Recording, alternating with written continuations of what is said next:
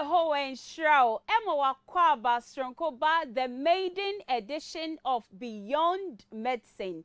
Within the Esther Obeyndako, Beyond Medicine, ye live or Second Chance TV, so YouTube, so and our Facebook, so.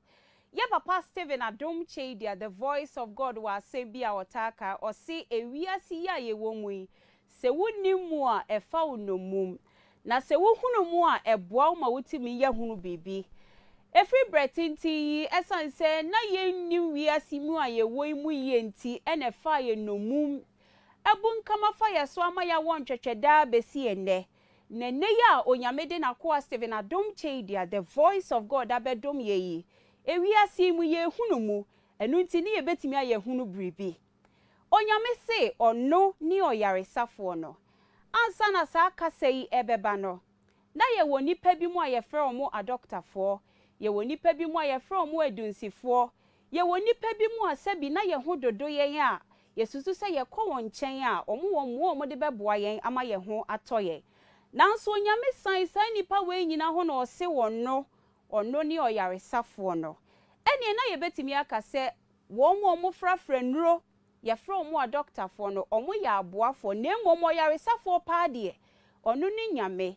enu nti na yade bi wo hɔ a aboafo ya adoctorfo omo wo baabi omo nimde kopem baabi omo sue hunu kopem enu nti na yare bi wo hɔ no omo ko a wo mpane ye wo nuro nyina na se anye yi a ye se wo se kofie na ye nhwɛ de nyame bɛyɛ ampa se nyame abasa ne bemu a eyeyie ema hotoba ene ne ebeka se adoctorfo omo ya aboafo na oyaresafo paade ono ni nyame enu nti na enye nwanwa se oyarefo beka oyaresabia doctor behwe no obewo ne pane aye na duro ni nyina mu no enkosi aga na wase ose kofie ne kowu sa yarefo ya ba ye pepie mu wo ye Papa Stephen Adom Kyei-Duah, the voice of God diemu na wo boni nyankopon din ni nyame a ono ni oyaresafo ni din ede mpaibo akade a ejina ho mo nyame tumi ni na ho oden kawa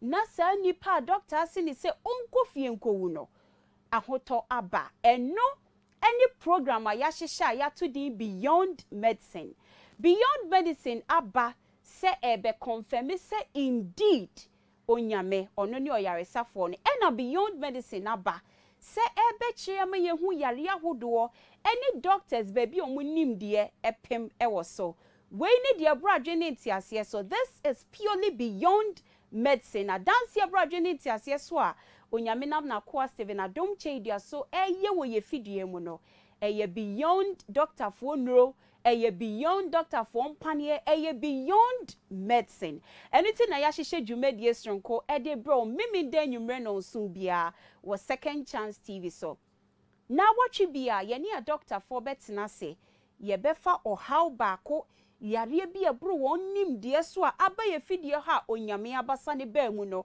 aye yie ne ye befa baako na fe yahwe yare no a doctor for ne betina se a kyire yare ni mu eba won ho a edi anamo no mutu fa ho ebrebe no munimde pem na afei ye di nyame die nso atoto ho na mani panyina hu ni se ampa oyaresafo no ono ni adom nyame ye sama wakwa abasonko badwumadie so yentwa ye ho simamra ye bape ye di agro no eba be hihye so ye ho wenhraw.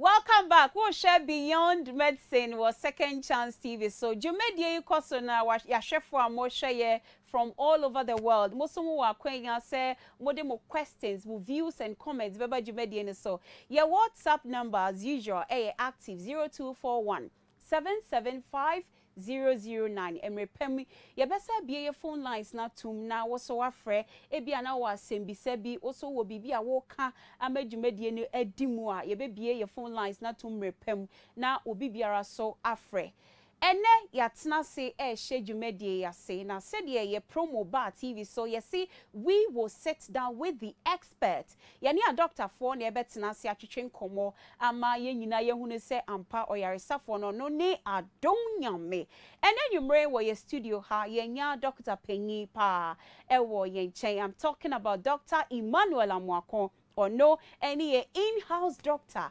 no eba betwetwe nkomo Dr. Yehowen Show Philadelphia adehye kronkron pa eneni da ye hye ye dwumadi ase enti ansa na ye be ko ne ene ye ba be discuss so ye be stress wo be introduce wo ho to ye viewers ohema medase na ansa na me introduction on medical achia ye papa Adom Kyei-Duah, the voice of God.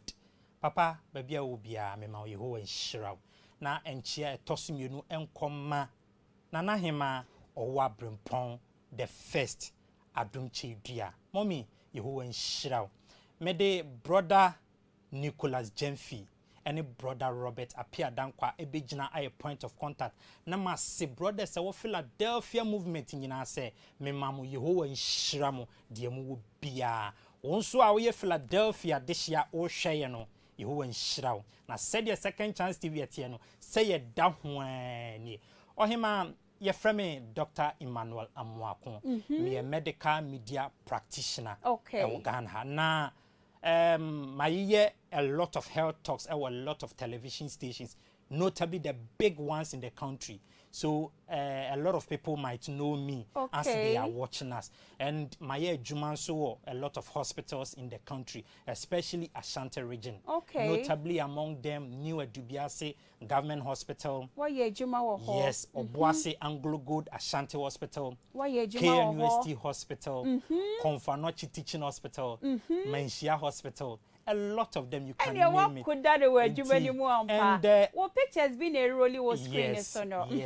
And adia ba kokra e ma nyamien mo nyam kra e said dead ni say me ye video bi and it was about kidney na me first da me ba Believers Worship Center me free akoya na me nya sa miracle ni dance die no video no me free akoya na mko post video na video no e ma minya abasobode our Friends of Kidney Hospital and Foundation our Holland. Okay. I'm a rep and ambassador. In Ghana? In Ghana here. Oh, I see. That's freedom na face that. What step we foot yes, a doctor phone you need the dance here with video. Yeah,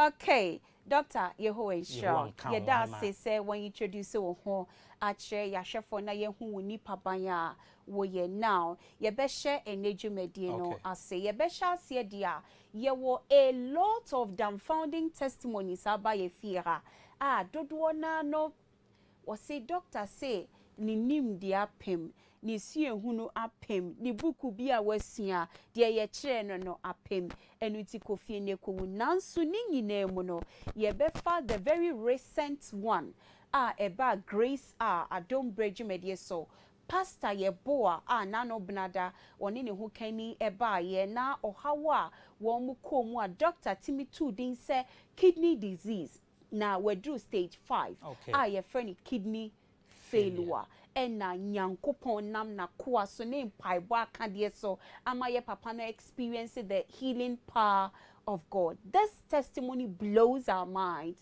Ye jene ho yentiase na eneya ye share beyond medicine ase we want us to discuss kidney disease na fe ya share adanse no na wachire ye mu nimdie mu edie ne wo ho na fe ye de ato ni a onyame nam na koaso aye na ansa na ye beba wo so doctor ye pese ye share bibi kakra efa ye papa no adanse a eba ye yen hwe opanyin na sofo panyin a oba ha this a picture abrana or hospital ye nimu nioma esisi ne so nanso ne yiri kire mu se ehwo no odidi fa oxygen esi ne so ye boni moja ena ye hu ye papa no tebia na odeda hospital kwa wasi doctors ewo KNUST hospital ewo Kumasi diagnosing with stage 5 kidney disease say ena ye papa no na ne tebia no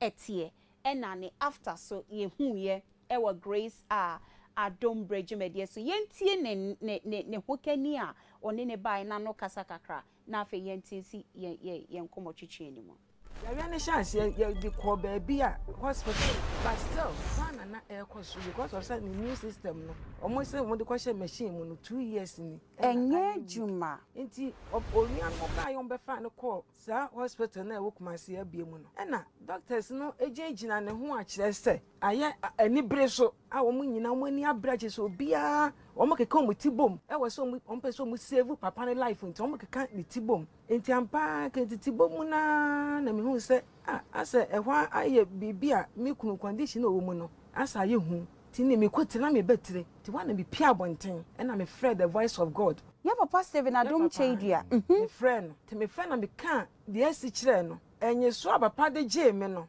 makoma ene mebo eto me yem anka so wuyem ma wo bonto wo yem ne ho beto no ye be yi no ne ho beto no maame sa time no wa ye wakoko ma so we use that word no okoko ma na oda ho chese ontimi nya hwe iso man nsa so the two say chese nipadua ni nyina ekọ off enti doctor ba ko na frɛ me to ofon de me kwotena dan bi mu na o se maame o maye sen na me se me maye mienu na wasi ni trase na matie papa call ni nti no na me no na emo mi hu o se maame so ahu ukunu ne tibia no ye de ti mampa ebo mu nya din na osore call ye ti ade echi na another doctor so frɛ me na obusa na for room ben da ho na mo so room 2 o se room na om dem ko share sa room 2 ho the doctor ne ba na o se maame ukunu ne yamu no manyina asai enti ye try your best ye de betumi na eye 50-50 wukunu na da ho saa no yes one da ho no ono enti ye try your best ti hwana me ba na ekwa akobo be around 4 anwumre na me dimirika na me ba Adom fia kronkron bia ha nyame di fo kan nyame asam kire e wo so no be butu animu na me se Adom nyame de asie ni o doctor say 50-50 na so wo de menti sa wako abie na kan wasam kan say nyame say 50-50 da enti 50-50 no me de menyi ntum enya no kro na say menti firi wako anum da bia wo gina wo se hwi ni ho na yare sa ye nyame na sa yare on na ekum e na o ma nkwa ono na pra ono na sa enti me de sansam na firi wako anum ba no so mom na me de me de me ho ato na 50-50 ne de menyi ntum doctor se ni yemu ni o manyina so asai enti wa na me di me ka me kwa me kototo prayer materials na me to no ma nto Yesu moja esa se me to Yesu moja e kwan be so obefa me de be ma no e ho me no emma nti e oxygen na machine so sisi nchanchen e be ye ti bia no owo ma me beto prayer me to Grace cream Grace water Grace oil na Grace powder na me di kan to me di dimirika e de call hospital nti me kwa ye no na me pagya mask no na me di me spray no Grace water no u pagya ade na ehye na no ba na no na ne sina case so okay me di gumo kra na emie e ma me nya chance mfa mu me spray gu na no na enenam ne ho na me di bia spray na nim na me ye nyina na me bom paye se Adom nyame wo na wo man kwa wo nkwa nsuo eye wakoa Adom Kyei-Duah na ade sa prayer material sa Adom na ode gye wo mawie ye mmiri enti bia me di gu akoa nso hu man kwamra ni padua num that's right na masra no e wo Yesu moja mu Grace cream no na ma bona di bim powder me so di bim ungu me wi anam de oil no aka ne mama so se wayi eye enwosra e man konua nyina e paapai enti ayare san konua yare konua empai firi wo so nenya yaresa Nano Benada Grace Adom Kyei-Duah ne so ena yede womo mubedi adanse na no kasa kakra akire yahwefo no doctor we ne enchemu a eba said your how no ehya se ansana doctors ye won hwehwe mu bia mu a diagnose opanyin no with kidney disease.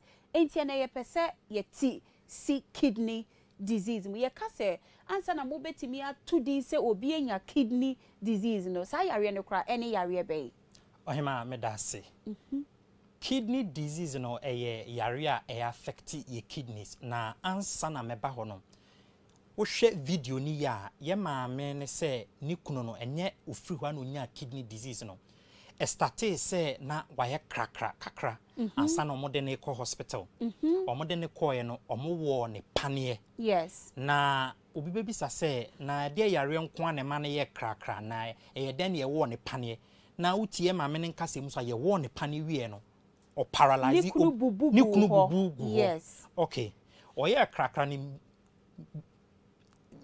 always no say obi ba hospital na oye krakra ewo intensive care unit a your panie bi e de wo no I friend haloperidol okay to calm the patient down because you are really be bro ha e ya tama patient no na ni so ye hye no ya krakra enti no wo de bibisi ni so kro betima tu say ye nsuo say ye moja enti tu afini so say ye calming it down ti mostly no ye ebi ye olanzapine haloperidol na mostly ye de wo na me ma me ne kasa no say ye wo ni kunu panen e wo ne sire mu na ye wo ni wie ye no e na afi de ni kunu ni bubu ye kura e no so ye den na timi basa okay panie ye wo ekwan bebra ye faso e wo panie ye betima wo sebe wo to wa beti wo sire ene be bia yetimi wo depending on the particular panie krona ye wo no na wo hwe ye sire ya nyankopon de light ahoma bi sa na mefre no a ye fre ne femoral nerve wo de share ye sire mu enti no se wo panie na mistakenly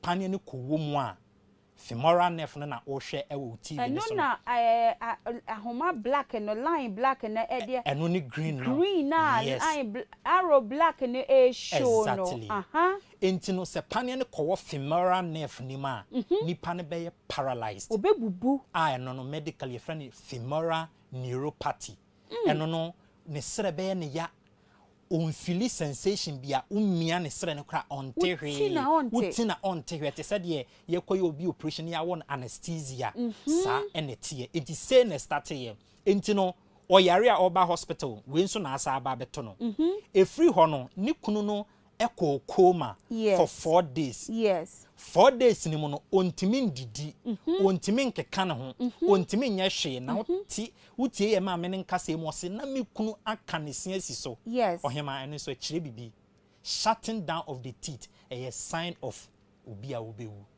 obi bewu a na ne sin aka si so na ne sin aka si so yes itie na ye adwuma no hu sa pe e ma sign se ni pai o ya kọ enti no ontimi ndidi enu ntina sa obehwa a ne picture ne ba doctors edi tube bi ana ne tini ye red tube your friend NG tube nasogastric tube okay ye de besh exactly ye bone kon mu ye bone kon ho no a eye red no ye de befa ohwenim na akowura esophagus no eye trachea no na ba beto oyam enam se okoko ma na ontimi ndidi ni ontimi nda ho so abra ondidi nti o se ekwan bia so ye ma aduane ekone yam etine na aduane obedi nyina no ye de befa sa tube nim na ansa na no ohema banku ni ampesi amenu mienu yedi ansa na ye bai wo he tube ye betima fam entimi fam enti se banku no obedi a ye be hono banku no asone soa mana ye nsuo yiro kura fiko kura nsuo kura na ye wo syringe bi e friend 50 ml and 100 ml eso na ye dia connect ya ma tube no ebi na wo hwe e wo TV ni so no okay na ye hwie aduane na gum te se de wo hwe a wo mu hwie na afa tube ni mu a na akogu ni yam said ye ono so da ho no ekom ending because ekom di ni mpo hema obede no akase ekom deme ene ansa na obi beko sa mpempen so ama ye di sa tube ya fa afi na te se wo how no ano den okeka ho a enye ye wo ye papa ya o coma o total coma okay ontimi nkeka ne ho kra ne sia kansi so ontimi ndidi enu nti na doctors ne connect sa nasogastric tube ya na omde aduane efamu emma no enti no ye maame ne se oba fiduem ha e na obegye ne mpaibo akade. That's right. Na okoye no omia grace water egu ni kunu ni ho nanim ni tirim o yaya bie ne sene kakra eno mia grace water ni bigu mo yes. O de grace cream esra no grace oil ni nyina o de bi efofa no na ne kasa ni nyamu no papa yi da ho nyina no ye maame ne kasa mo se na ne ho me ne eso te enti so obehwe an doctor scra e de oxygen esi ni so eti papa no wa bre yo hima wa bre enti we ye stage a wo fam one sana finally doctor say diagnosing with kidney disease. And let's just say ye you are there signs and symptoms of obi a wo benya kidney disease ana and no ebetima ye signs and symptoms but it is when a motima diagnose no na mohu sa undiagnose nipa na untimi ehu de ntia me pese me ma nkakra na de abewie so no sa na adanse en start free ye and free preko pe say doctors no call hospital and no ka say wanya kidney disease. It was nkakra finally adum nyame ba mu ansa na we nyina akiri ansa na we nyina eba besi na ye maame ne say oba afiduam ha no obenya ne mpa ba kande okoye okomiemia grace water egu ye papa iso omiemia grace water gu papa ne so no 3 days pepe and no free coma nam he revived from the coma. The bia papa Stephen Adom Kyei-Duah the voice of God or can simbi or say opesia na asase emunsuo nyina ahwe na apapai yes udua bibia wo ma enye yie na eduru emre bi na se ensutobreba asase na apapa na emu awo a aye dry ni nyina no asase na eden eye from na fedi ade bia obedua bia no eyeye. That's right. Ye papa no ebra oyare a okokoma no na aduru ne pebre eno ne ne yare a ene ne koma na okomu. Okay, doctor, ahana na me pese me bem na me compare se mumu diemu no obiko into coma for 4 days ano. What would you do to revive the person? Ye mama ni be yusu mpaibo akade no and after 3 days oba back to life. Obi coma ma coma mua mumu diemu no edie na nke beba manipa no aba back to why you conscious. Okay.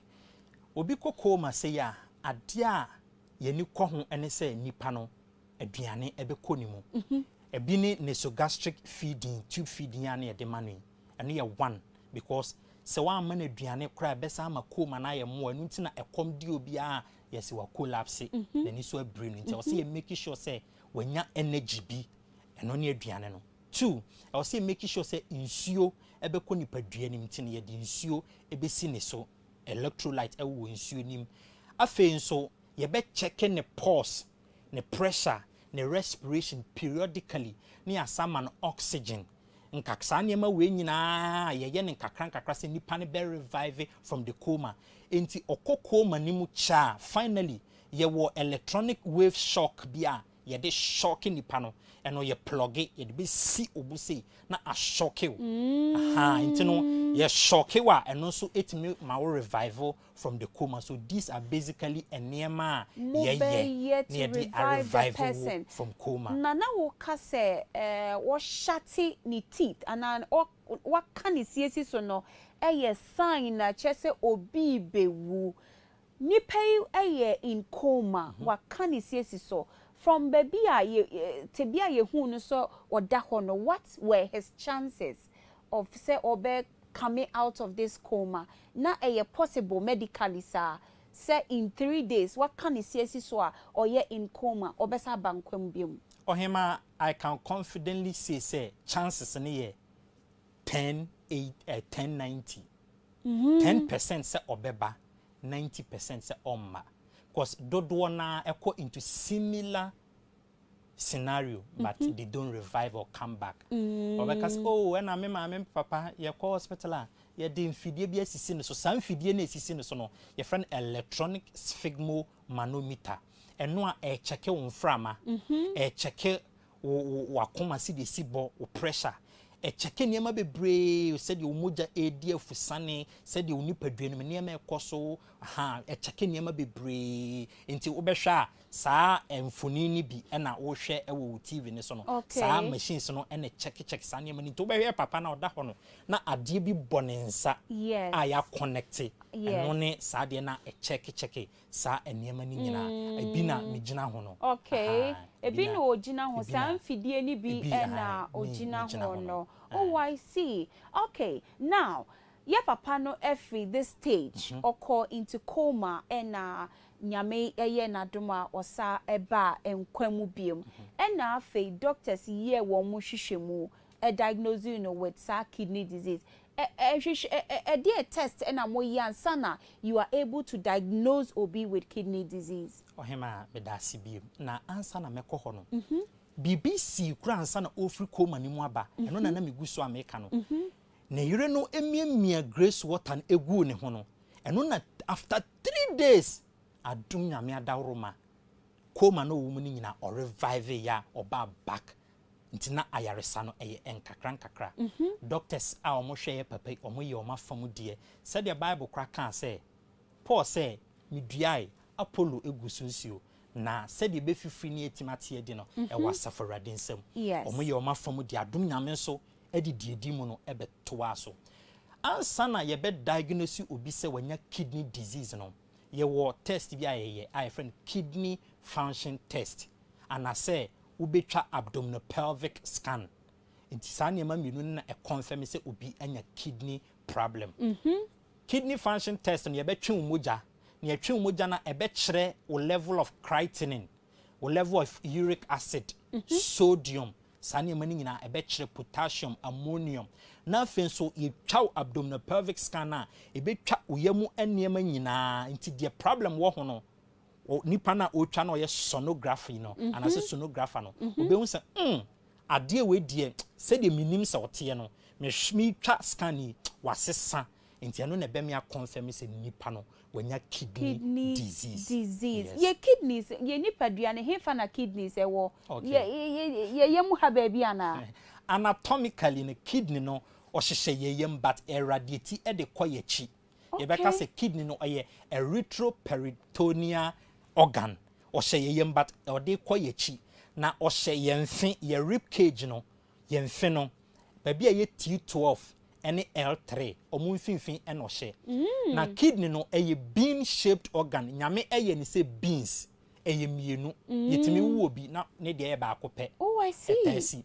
Na nyankopon ye kidneys ni wie ye no ene odi tubes mienu e connect ye a ye fa no ureters ebi na da su ya na kidney ni say nete na ohema ye right kidney no e wo form kakra e chen ye left kidney no sa na nyame ye na anatomically because ye liver no o she ye right side into omia kidney ne so nti right no e wo form kakra e chen left side of the kidney no nyankopon di sa tubes na ureters ne connect ye no eno de ba be to ye dwunso twanima ye friend the urinary bladder.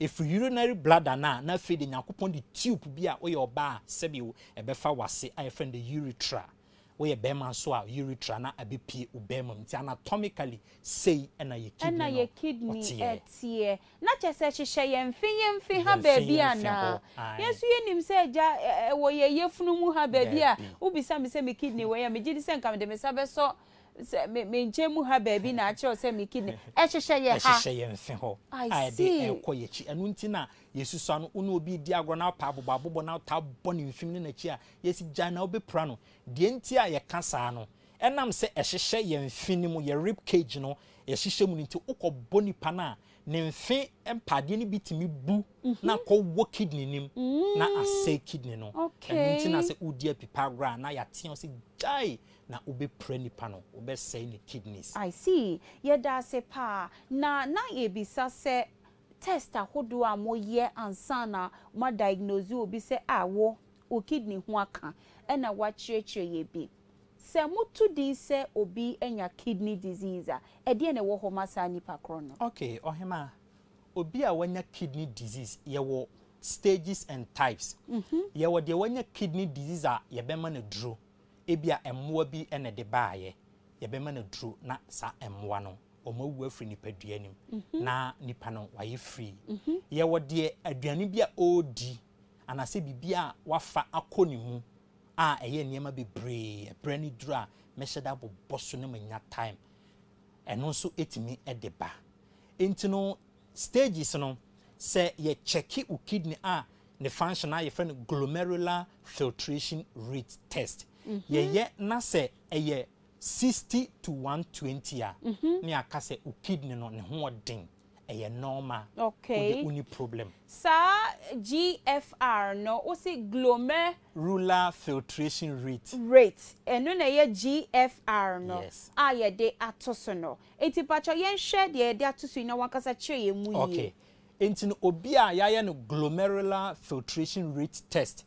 a ne kidney na ho odin eye 60 to 120% no ne aka se we die ne kidney no e wa ho odin problem bi am na from 60 to 15 no na chese wanya kidney disease enti no 55 to 50 no ebetima ye emwa bi eno de reversible ye mana duru a ebetimi akọ 45 to 40 no so ebi ho reversible 35 30 25 20 ni de ya na ya no na de aso gon no a ye 15% no yes kidney failure failure chese failure kojo to ye ho hwia enye ye chese kidney na say producers betimi the kidney ase na to so amamia kidney na ase na ohwa ase enama ya toton chese kidney no ase a ye ho hwia enye ye eti doctor be ka kire o say eye niam mienu either say obekwa akoye dialysis machine bi kidney na eda wonsam we dey fresh kidney a problem bia ema ho eti kidney na eda obi nsam sa no enti kidney na adru 15% a chese yese ase no de mana ye di na danse onya ye ni bi say enete yes ne babe confirm say ne papa de ne na e was stage 5 eno na asogon wo chat na ye de eto so no eti chese sogon sa na chese kidney no enye adwuma bie mu kra say na wo hwe picture ye da su ya wo hu esoro de no na hwe efom de no so difference bebre wo just a stroke de ni kidney ahoden wo a healthy kidney and na form de ni ye kidney a chese ase kra 15% stage 5 I see enti say no ade a doctor betimi aya aboa wa ne say either say odo beto dialysis so ana say obekwa koye kidney transplant obibi episa say dialysis amibo din no eno kura ne de ba dia me papa inso adanse no o se okoye no doctor ka kire ne say omumma ne 4 days o se okọ dialysis enye sa wo mu nim ne ebesie ni ye de ba de na nke besie sebi o ntimi a mehwa ne wuo eba na me ka kire se ubi wu ahema wa how would you feel me feel bad na che say ye wuo ntimi mu nsi so nka o se ye ka bibi a be hye wo nkran nti ye nka na sa nti no obeka kire se me ma 4 days kona koy dialysis no na ye ka se dialysis no kra eye de ba de ohima dialysis eye machine a yaye aprofo na aye na kidney no owadwuma bebra oye me no ti hayi say you twem about 30 minutes yes you twem more than 30 minutes every 1 minute bia your kidney no osone ye moja half capsule every 1 minute bia until within 24 hours your kidney no osone ye moja so 60 consecutive times every 24 hours 1 day bia no your kidney no ye moja no osone so empre ema kun 60 times na osonia no wayi efin a efin bi ye urea ebi ye creatinine ebi ye ammonium ebi ye uric acid ebi ye sodium ebi ye potassium ebi ye phosphate no wayi sa fin nyina na efin e fa hen e fa sa tubes mienu na meka ya ye friend uric test so kidneys ni exactly na ba begu udwunso twa a friend urinary bladder na wadwunso na ya dwunso enunti na ohwe udwunso a eni ni ye cales bebre enieme ewo mu edoso na wo a kidney asei no dialysis no enam se kidney ntimi nya adwuma amakan ye nti kidney na adwuma so doso ontimi nye nti no yen doctors a ewo kidney center na say renal center no de ebe ya ma onie ye bebo ekwan ato onsa ho na ya sabo ekwan ato okon ho akoneti ama wakoma no na ohema enye easy ye papa no adum nyame adi ne ho afofie menim so ohwe ya nani bechi na babia ye papa Stephenadom Kyei-Duah the voice of God will be na papa Yehowa nhyira papa ade na wo kanini enie ekwan na ye bebo akoto akomamu yes aha na your friend the carotid vein say edu dia ene ye bossa akwan we eno the last resort upe obi ntini ubone nsa ho wanya wabo emergency wanya ubone na ho wanya ubani tiri ho wanya uhu obi ade nsuya na se bia for yes enti the last one ebeye eye okon ho carotid santini na wo okon ne ho no enti sadie ehu o doctor ehu ti ye bottle wo kokoso sana ni asabo bi ato onsa ho enti every week dialysis no obeba ne 3 consecutive times 3 times and onsa ho de ni na ye de ato so a na adwuma kidney dialysis na ebeye nie ebetwe ohun moja nyina afa onsa ho de anim na kogu machine nim na machine no owo glomerulus and nephrons eno ni kidneys no ne son ye sa na efre no glomerulus and nephrons na asone umoja ni nyina so ewo machine nim na yi efia mebobo ye urea creatinine ammonium ne na sefo no ayi omu nyina kogu baabi na asa pushi umoja ni nyina afa ba unipadua ni mo biam afa okon ho de no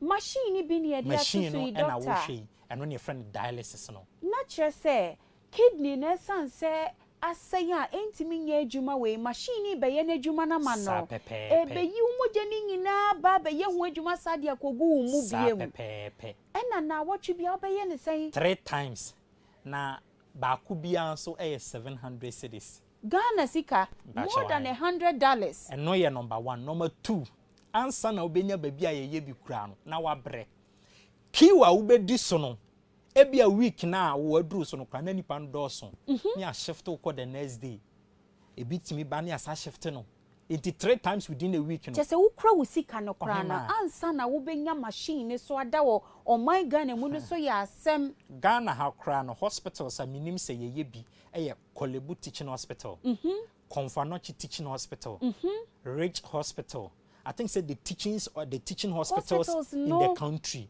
That is what I am really sure of. Say omo sa dialysis machine we be 700 cedis a day. A day. And now say ubeko 3 times in a week. We are talking about 2,100 cedis. 21 million sikata da no. Ohima obi ada so 5 years. Into uni sika obeye den. Adom nyame. Na wo press no kura machine ni bi wo he. E na wakoda so. Ni nyina echi no enuru a obesa afa asa aka ho. Enti no eno ye the dialysis part. Enti die ono nso aye dialysis na wabre na afedi onya donor na obi adonate ni kidney baako amano. Na chese ni peduana can function on one kidney. Yes. Enti se me die ye mienu yi betimi adonate bia ma obi. Exactly. Oh, okay. Na ye papa ne die na ye bilateral kidney failure. And no say kidney ni mienu nyina a shut down. Ne no sa na ni obeda ye transplant no. Se enu nti gi se onya baako pe. Na ohima ho na ekoyi ni kidneys mienu bia ma. Enti no sa no mostly abrochire de omo ye nie accident si na nipa no ewu empofrim ho na. Ni kidney fast normal rational ko hospital na omo enye kidney ni ko mu yi kidney na omo tutu honama kwa ne baabi na oma store into obi a ohia sa honama kwa ne bi no na ya donate e de ama no musina buchi but Ghana ha de me hu bi da de ba buchi de e wo ho pa doctor obi a ya diagnosing with sa kidney failure de ye papa ne de ba ye bi no enioma mienu na wama ya ti asese ewo homa no dialysis machine ya wo de a kire yen ye de na beto so machine na twini hu moja aye ho adwuma sa de awram 3 times in a week na obeda so ba ko bia ye 700 cedis yes anye sa je so obi yi ni kidney ba ko edemano no de amawo na se nipa ne wanye we mu bia de ne beto no ohima ubewu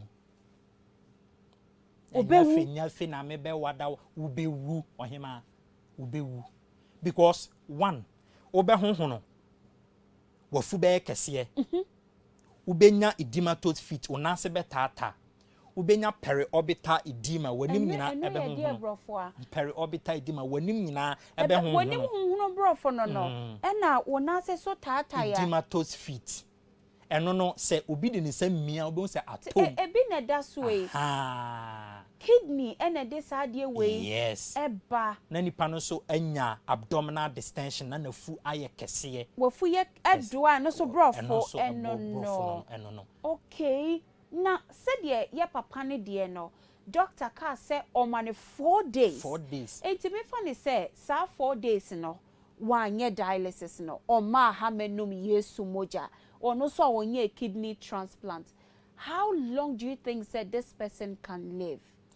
Ohima kidney no na sone efin nyina so ade bia ye de bekoye nipadua mu bia ye hunam dua no wo machines bia oyam yamomo liver ne ka ho ye yam machine wo ho and wo ni nsuo ye hydrochloric acid omo ya yam nuane ye intestines ye nsono no especially ketwa na friend duodenum no ono so na oyam enam oyam ni nyina na ni nyina dane nsuo wo kopia ma kidney no na kidney na sone ni nyina so ohima na kidney isu nya adwuma enti poison ni nyina beta tanipadua no ho eti wa wo ho mete wontime home wafu adoa wanuma to wanima ho onase peda ohima ubewu how long ne de ye woni wunyame ntem but these people cannot survive for about 3 4 5 months. You will definitely die. Papa ne de is stage 5 kidney disease or kidney na shut it down completely totally ono so a yasa wone panie ama wa paralyzed ne yiri chemu se na ye papa ne na sinyina tatai eno na wodi bi kire yen se eye one of kidney no a science ni bi a che se wanya bi nanimu nyina so ne yiri kan se na apeja na doctor say o hye 4 days onkoda dialysis. Sure, say doctor no how severe the condition was.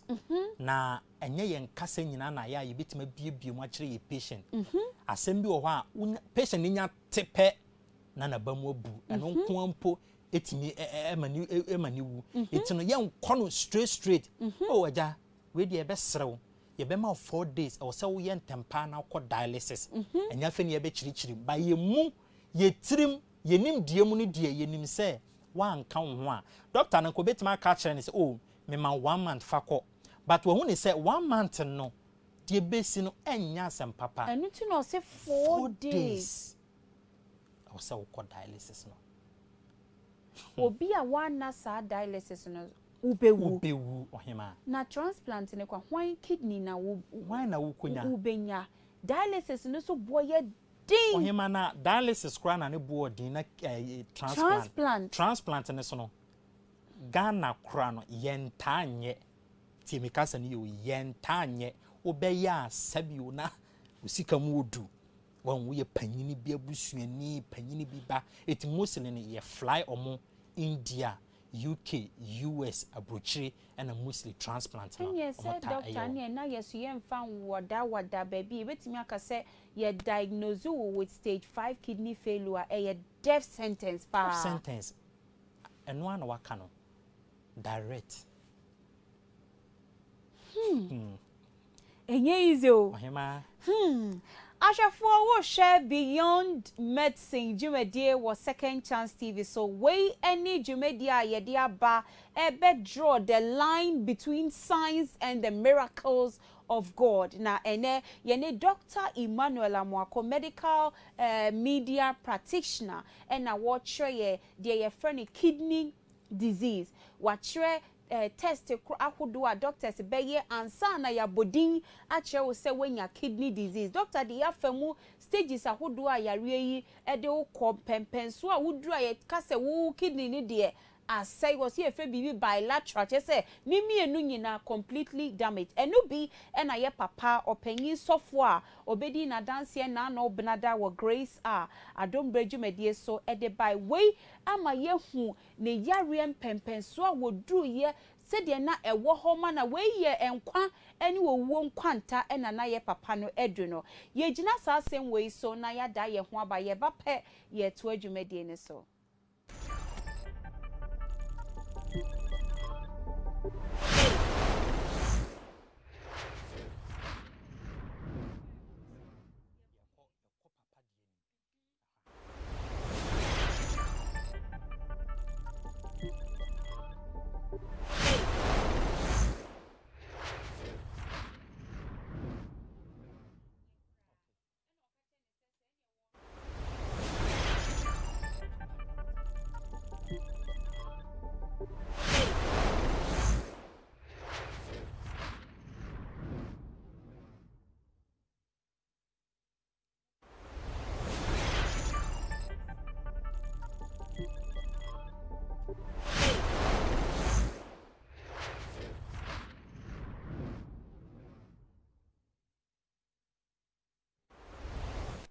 Welcome back. We'll share Beyond Medicine was Second Chance TV. So, ye discuss kidney disease, nipa sa yare na ye drew baby ye who say ye kase when your kidney disease na we drew stage 5 or the 4 chese wo kidney no asay kura ye ho hwea enye ye opanyi ana no bnada obedi na dance ye wo grace adom brejumedie so ye papa ne ba so na oye medical doctor ono so kan kasa bi e de fo a wo mo dance ne so yenkotie oba ne kasa na afa ye ba ne ye musa doctor say eno so na se kire anything.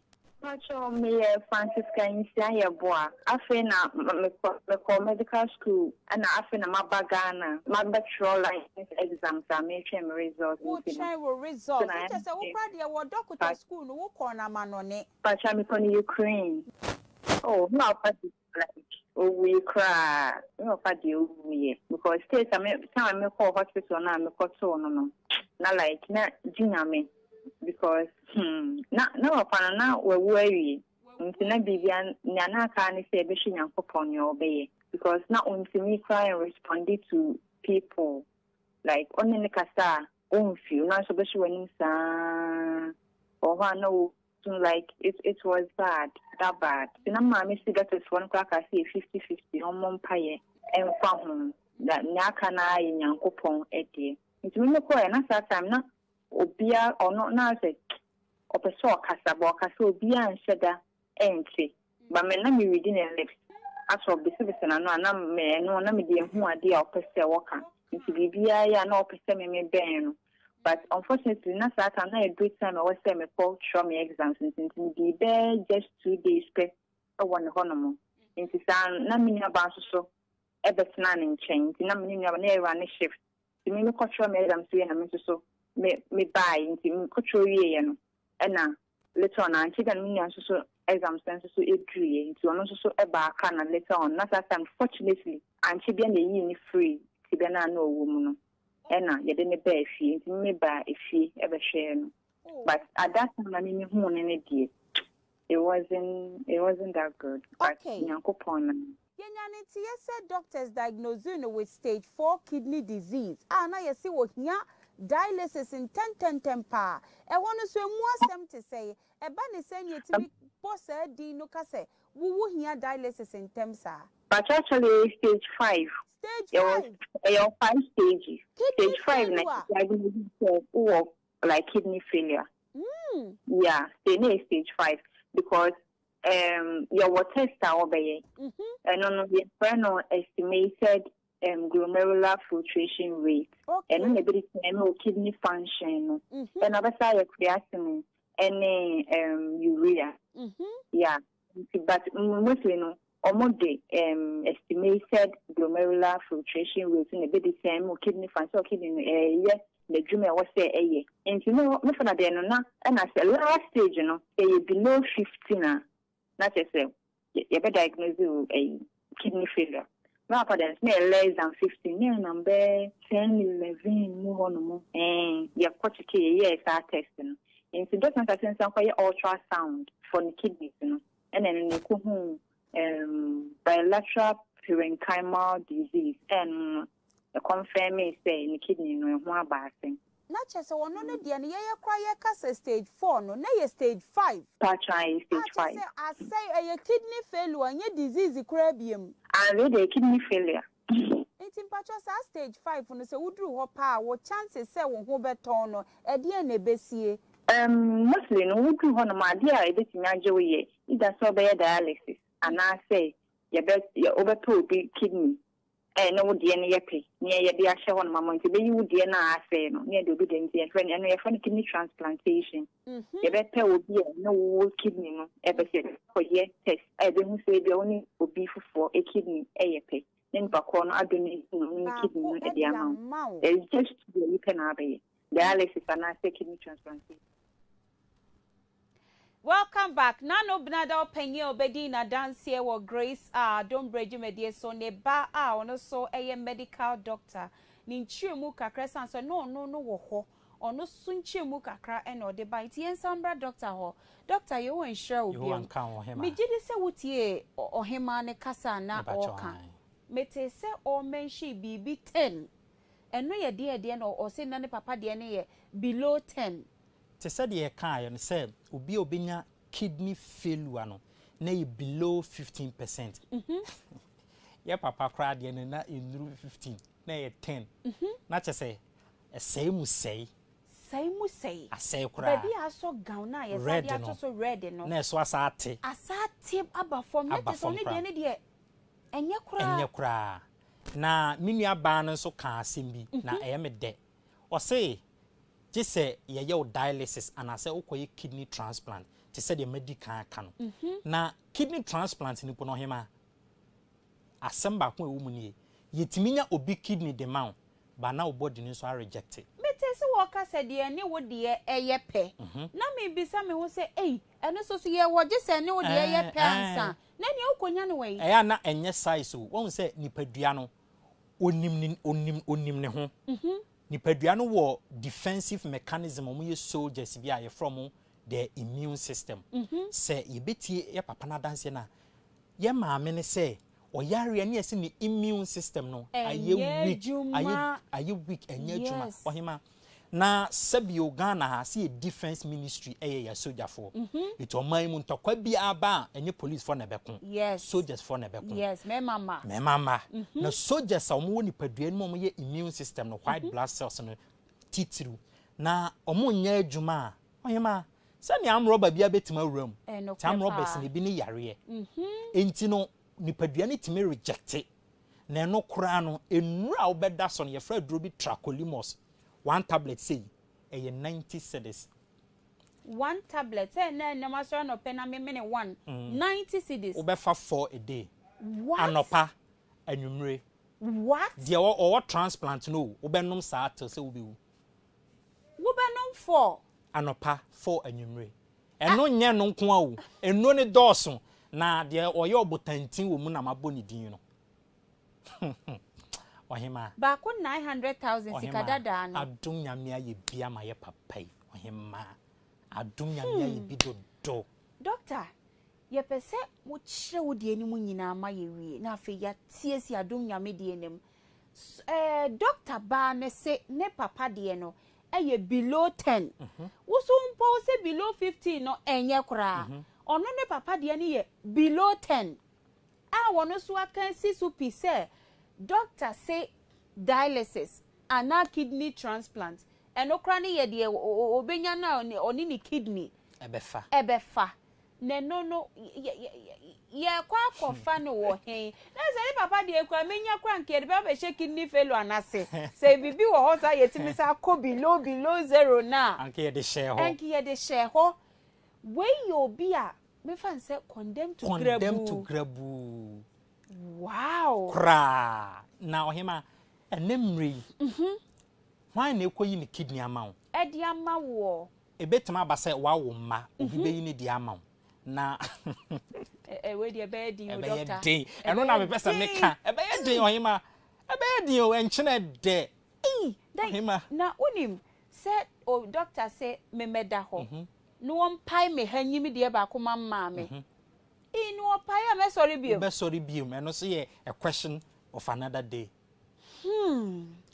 Yada Adom nyame ase Dr. Emmanuel Amuako achreche yen pempenso a ye papa obedi adanse wo Grace so ni kidney failure no edini juye. Now doctor say the only options two any say obeda dialysis so on man 4 days. Same na doctor de 4 days no etwa to say o man 4 days enye sa na ebesi enye ohima said the menu ba ne kan no say ne papa de ne na ye 10%. Yes. 15 no kra na ye betima so son kakran until say obekọ dialysis and say obe ready for transplant no. Wo de ye 10. Na eye fast to fast.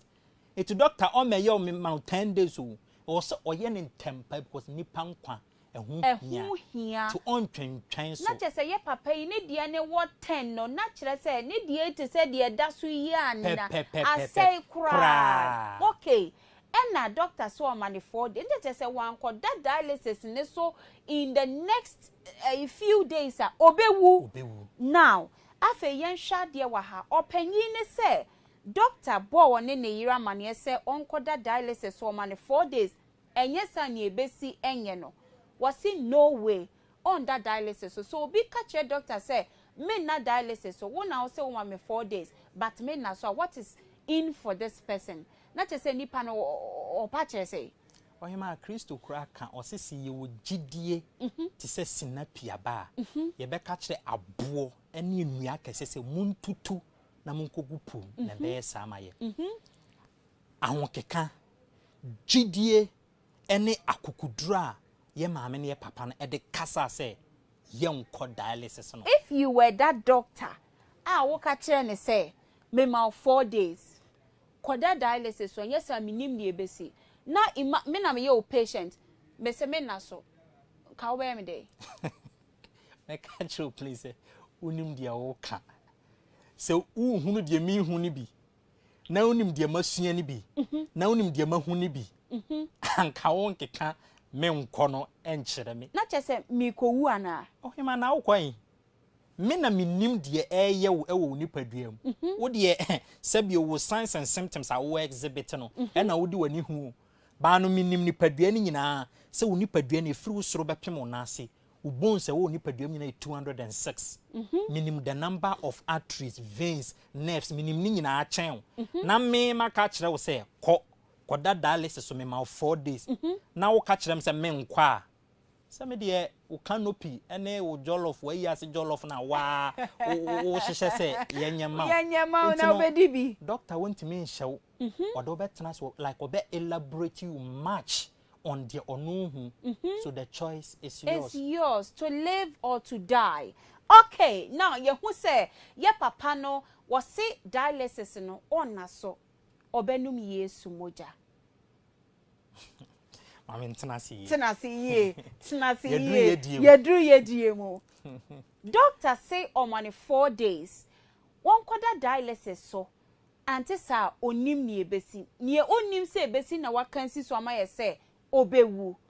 And now this person said no way menum Yesu Kristo moja ampeni ampa so wanum Yesu moja no ama be pacho mama ye fa bra na oti studio head na dance no enche doctor na doctor wankasa ka bibi kire me say die na ye hwe wankwada dialysis so doctor man codeine or man para wonum hwe enso so ye nhwe ye papa ne after any bra wote ha wo di na dance yes me pebra no what is studio now odi na dance and this is another testimony on its own bra na why completely paralyzed you know who can say panie no ko wo bibi mu a ye beba ho na emom ye papa no ebra ne ho ton no na wo bedi na dance bi gidi so wo hwe grace awon bi what was running through your head ohima na me ho woso me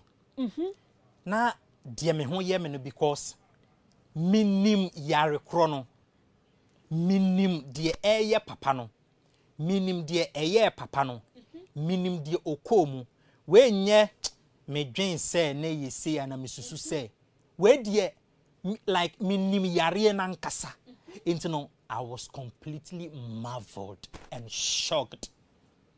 I was totally astonished.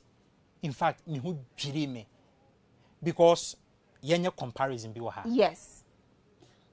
Na dance no kra no say oje 4 pints of blood. Yes. Ye manu moja na sense on your friend pint oje 4 ni nyina antentam still na kidney failure na hye ho. Wose okoma ye ka se onkowo codeine wose onkonum codeine omo prescribe codeine ma no wose onnom na ye ka codeine kra ye den codeine e dro e belong to a class of drugs from opioid analgesics ye painkillers bi ma narcotics e wom cocaine kakra wom eti onoma e bra wo pain kese mu no na ma pain na reduce na ade ba kon e wom nie enam se eye narcotics nti no doctor nkwa ne prescribe ntimi nkoto na onum so cha ubenya addiction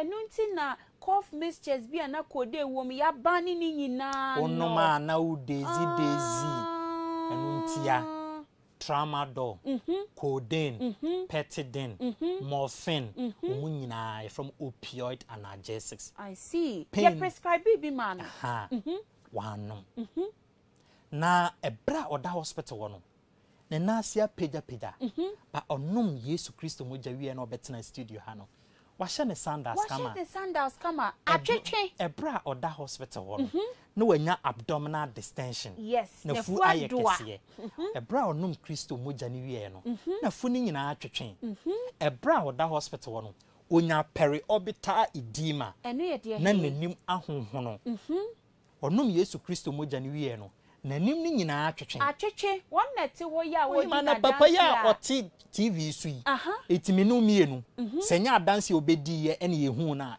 ye beda hu se papa wonya kidney failure stage 5 kidney disease stage 5 ye failure jinyame se uhu bibi sei na ne ho aye fese ya the only thing was a catcher on say or ye kidney transplant. Even with the dialysis on your kama say no crana make catcher even with the dialysis because they are sending that so shaho say dialysis na doctor say on koda so no say what da so kwan kon ye kama say be on your kama say because they are sending that so shaho okay you see week be about 3 times it you koye na e be about 2-3 days and sana wako the next dialysis ayi na sa 2-3 days ni nuru ya sa ye den obedidi na hwan na be so ne so o kidney e be so ne so na say sa nkofo no se 2-3 days ni enuru ma ne nkwana ne nanse na peja na nanim na hoho na nafuna ye kese kakra okoba na atwetwe I see inti akoye on and off on and off chese wo koda dialysis ne so a ebe twetwe won na ase no 3 days time na wo so okobiem na wo nkoye no ebe san wo biem. But this person on that dialysis be also on your transplant so any other doctor me bisa will say sa GFR na mo kan about kidney function no ye papa di atia better 10 no does not mean say a reverse ma say ye adwuma biem ntina why ye fese ya na why ma sisi ano we the nurse of beyond medicine into no adwuma na obo no where da me person me use one we use ama me no there has been a reversal that's right and not just a reverse without dialysis without kidney transplant but with Yesu moja the blood of Jesus. Dear Onyame to me no I'm so excited at this point.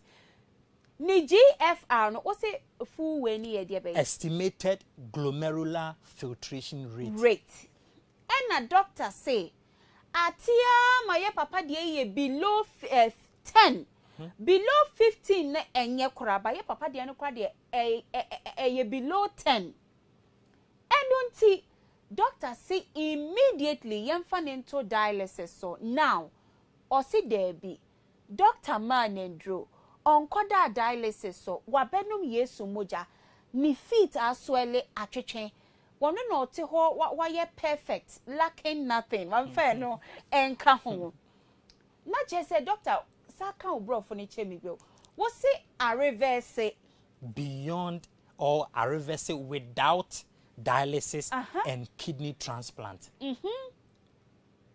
but with the blood of Jesus. Eni na Yesu moja no die ne wom. Eno kwadwon kan so say eno na mentiasie no. I can't think far. How can you think far? Ohima yenwura ye diem. Ye papa Adom Kyei-Duah, the voice of God. Or say Yesu moja no enye dru. Or say enye dru. Inti no emenom no ewo wo yare binti anye sa fakan wo ka ho. Yes. O se enye duro na emum Kristo nti ebra Yesu Kristo one na suafo ni hia no the last supper oma omo pano na omo wine which is a symbolic of ni moja. Yes. Say yanum ni moja na enye apama eda ye ne ntam enye ayonkofa eda ye ne ntam. Bible no so aka say ne man tampia ni mu ni nya ya by his stripes we are healed. Okay. Enti no say yene ne wa pam de a na che say Kristo no tie mu. Asori dan so nya de ye hia mu. O say ye nipadua na e Kristo asori dan. Eti ba bia Kristo asori dan obi an Kristo na nkasa owo mu bi. Oti mu bi. Na Kristo asori dan kidney betima say wo. Not at all. Not at all. Na wasa benum ni moja a eye apama eda woni Kristo montam na apam eda woni obi ntam a bibi bone ebetima free the same camp na ba beto. Not at all. Afenso no eda ye papa ekire the origin of God. God, yes. Ene adebasha se o se na nyankopon sa fom dote. Yes. Na onweno ni se onipa na ohu enkwa home efi onu anim egu dotie ni ema ne ye okrati asefo na kire se nipadua na nyankopon boy no te efom no te no de ye kire se nipadua na ebetimi asei baby betimi asei but okra na ye home ne de onyare. That's right. But netie ne de enu nti na wona wonwene ayowa ene ahinam no omutimi nwene na baby achia no abone fim kakra na yeye. Yes. Na kire se onwonfo no onwene ni ye. Now say ye Kristo asori dan na se otil efom no tie no de ye oye dia na che say obetimi baby obetimi asam moldy e back into shape. Why not? Doctor, me pese bibisa one more question. Said there mumunim die mu no ne option e dialysis and a kidney transplant. Wanye any of these two modemano and a wabenum Yesu moja and a yehun this immense change ewonimo. It is ye groupie 10 doctors waha. We bring this man. Na mube find it out say wanda dialysis so wanya kidney transplant. Wabenum Yesu moja and a ne huatoni say ya. Will it beat your understanding, more knowledge and understanding of kidney disease? Way, what would you make of it? Ohima me ye Philadelphia desi kronkron bane die. Enye me wanwa. Because minim die adom nyame oye. Na die onim ne die. Like I say no, I can't believe this. Enye me wanwa say Dr. Krobe dwa papa ne hu nyina ahwehwe ne mfim say ebi o cat bi a wakoye transplant opeso disie ana se obeka se papa yenko ofie na mko hwe documents mu ebi a wawie a ho akoye dialysis wo ba bi na ompese obeka ohema na anije seme wo mu ni se enye se papa no ne ho efe keke na obedi adanse no he went back to the hospital again. Yes. And the doctors who confirmed that he had kidney failure, less than 10%, reconfirmed that he has a brand new kidney. That's right. And the money said that Tuesday morning or call review on a doctor. Yes. Or say doctor ne say a bin cedar. And from the banana no casacrano say doctor no ebro almost so a bin cedar. Then we can conclude that you have a pane testimony near purely beyond medicine. Ebro munro bebre mompanie bebre ene mumunim de eso de womunie adom nyame owo ekwan ofaso ye ne bibia na oye ema ne ye fe won say ye be start program no kan sim na me de ya mase ye be condemn a doctor for adwuma. That's right. Debi omo na ekrokra ye papa yin kakra ema ne bedru adom nyame diem ne bedru adom nyame no ye papa be se na ordinary show akasa ohima ye papa se Yesu Kristo mojan enye dru na emom nom ne se Yesu a owo ho nti me hwe adanse bia obi di Yesu moja afra grace powder e dey she freezer man blog no dey than suppository our 23 years of waste pain ayirako. What is this Yesu moja? What is this Yesu moja? Now we boss to the fact and point that adum nyame o wo ho na oye adwuma abo nyame ma ti de ebe ne say yenjini ni na yenya ye hu ye because se obianom Yesu moja na ne kidney aye totally failed 10% aye ya ohima ene babia obi anyagide se wawo no kra wawo awie wa kwanto na ba wie eno no ayare sakese we visa na pa wunya kwana kofa dance bra. Amen. Doctor, way all kasaninya, there's something that's running through my head. Now me dream will say why share Yesu moje bedroom baby I had doctors baby to hospitals. Eye ugidie ohema. Yeah. Eye ugidie. Ugidie de ebe kire say ye bia faye. O Yesu ebe ye juma. Na we obi beka say ade ye kidney adru na. Kidney adru be na Yesu moje kroya obi num nya aware. Yesu moje kroya obi num enya yefunu ewoba. Yesu moje kroya obi timi e de bisra na nim se me ko embassy akoje visa na wo kwa mpanyampa ye de visa no amano we incredible e ni wa kai masem eda me post me video ya me ka say akofa awodi abremi me de Yesu moja e fa me phone hu nyina. And you posted a video. Me send no. Na he miracle a esi ye. What we say ye papa Adom Kyei-Duah. De bia ne nkasa yim no say nyame frɛ me no osa soma me. Yes. Na oma me akade no. That's right. Nyankopɔn frɛ ne soma no owo kwan ofa so ye obia de. Obia nyame be frɛ na soma ne bia wa kande ode ka ne ho. Ye nhwɛ ye nana David nyame soma no ode de ne kan o ma ne catapult eye tie eni aboba eno ne nakade nyame soma Moses no omano the rod and as staff eye poma eno no de soma Moses nakade no nyame soma Paul oman handkerchief. Yes. Nyame soma Samson oman ahoden. It goes on and on. Nyame so frɛ ye papa Adom Kyei-Duah the voice of God no osa soma no eno man akade oman Yesu moja. Yes. Oman grace water, oman grace cream, oman grace soap, and osam man a deep in powder. That's right. What share your papa ya dance ya? He used all the prayer materials concurrently. Grace oil. Yes. He used them concurrently. O yusuwe, no yusuwe. Na oba Yesu Kristo nchanya. Bible say ubua ubem. Na yema mi wadi a deep in powder aboni kuna ohima obedibem ewo kidney area so. Doctor, there's another miracle I mean person ye be overlooking. Okay. Yenkai say doctor won a panier won a tie ena a paralyzing no say me nim say no you better not say negligence na de ba na medical negligence bi ana my okay mate wase na if it happens say ya wo stress so panier ena akọ wo baby enu kwan say ewo ena ebubu a how long does it take medically for obi a why completely paralyzed? Say obetimi asa sorry and antibium. How long does it take? Okay.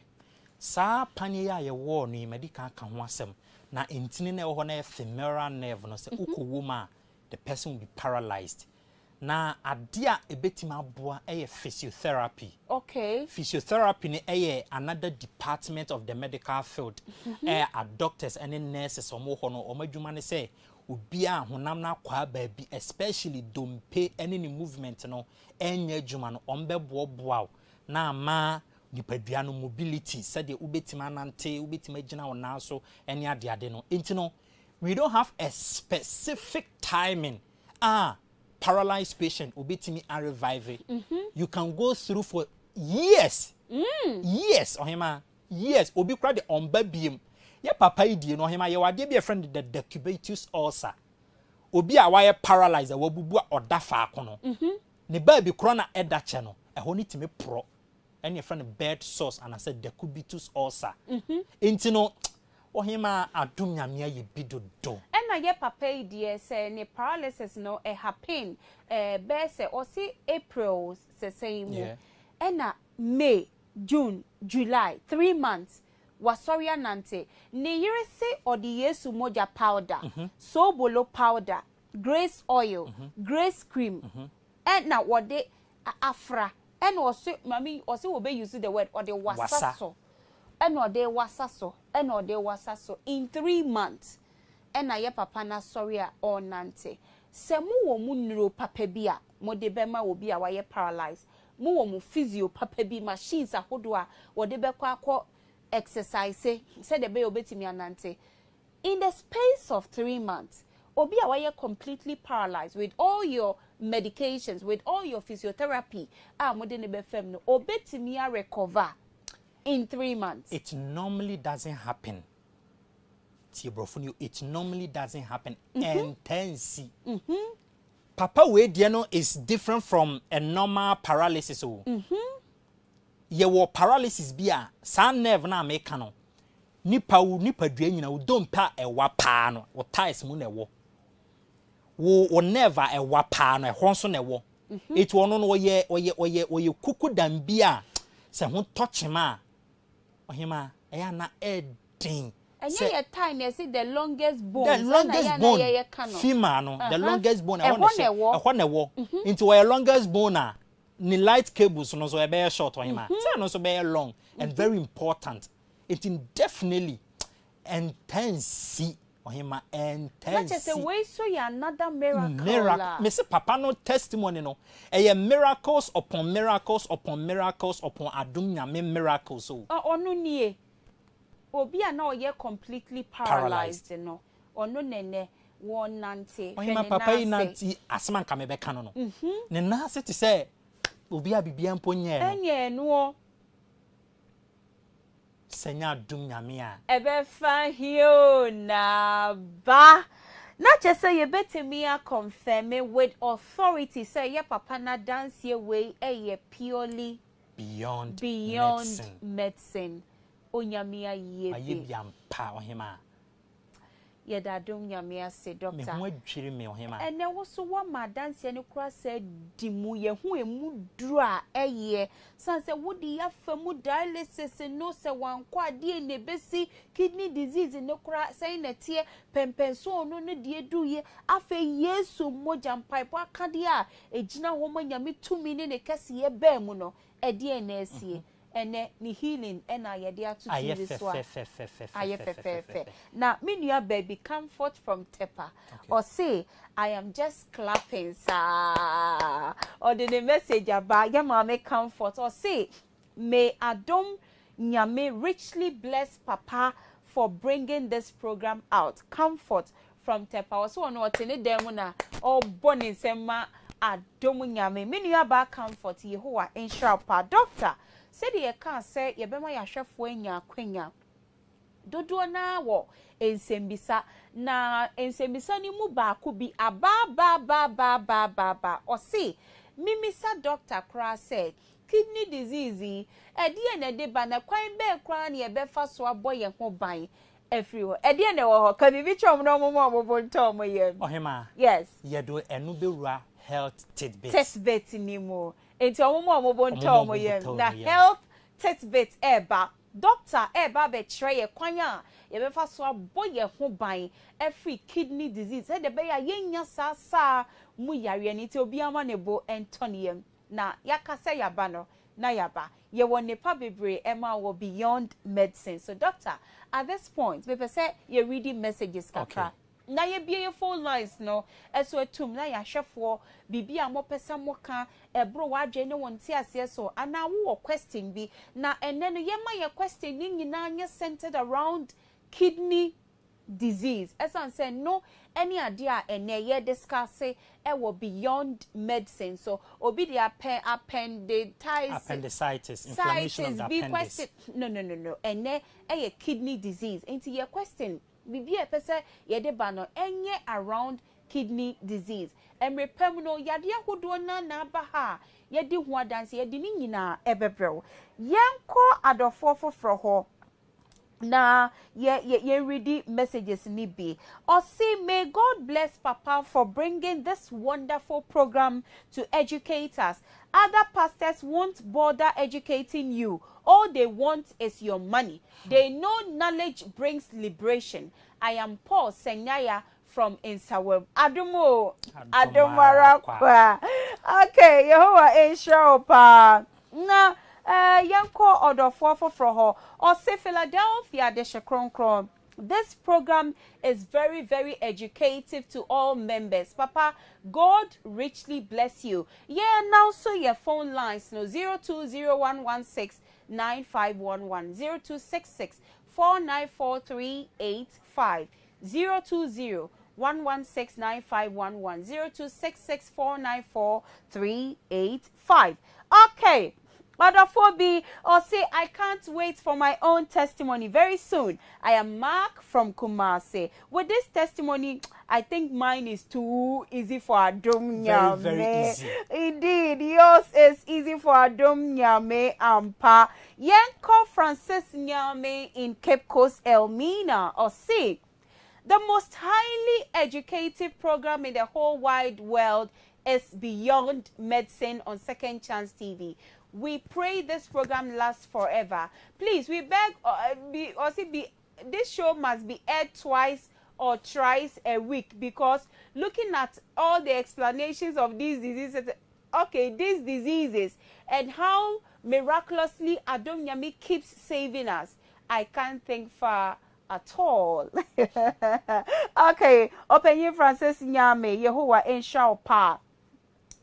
Yanko odofobiho or say, oh my God, God has been good to us. It's indeed beyond medicine. Papa Adom, the voice of God, may the Lord richly bless you for availing yourself for us. Where would we have gotten the money to pay this huge amount for our diseases and sicknesses? The dead is coming back to life. The blind is seeing. The cripple is walking. What else are we waiting to see before believing that indeed Adom Kyei-Duah, the voice of God, is from God? Ghana, we are blessed. Let's have a change of mind and angels will serve us because our time is up. Yanko your phone line so ye mami bi ewoso. Adomo. Adomalako, mami. Mami, mi nim se wo fra ye free stuff you also. Wadaroma bolding tray. Okay, mommy, and I didn't know what my were beyond medicine. So, mammy, and you made it. Many of the people, you would have been come from secure my swear for me. Some I am, Mamma. Yes, I am one. But I are a master by my home movie. And then if I send a doctor, says to me now, so many oh, what free move? Oh, yes, mamma. Oh, yeah, dialysis and no me bois. Ning, I had no problem singing now. Yes, no problem singing. And so I hear. I hear, mamma. Now, send ye, what would be when you so no. Ada ye papa ni dinner dance ye wo grace house so na wo hwe ne de na na ekoso wo wagene mu Me who so say me who papa and man come as When what brayo? ow. Or bread papa. And here is oh mammy. Papa, nipa bona papa ni name on one class. One son ye. Why ye, mammy, why ye? A more so far to can't swim in another if for so.